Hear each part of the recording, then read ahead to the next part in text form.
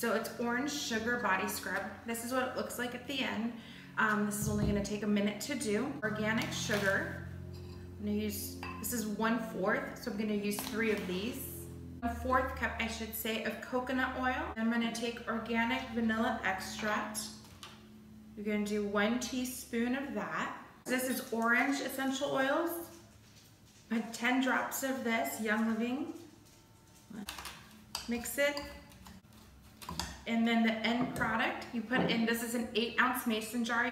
And then this is what it looks like at the end.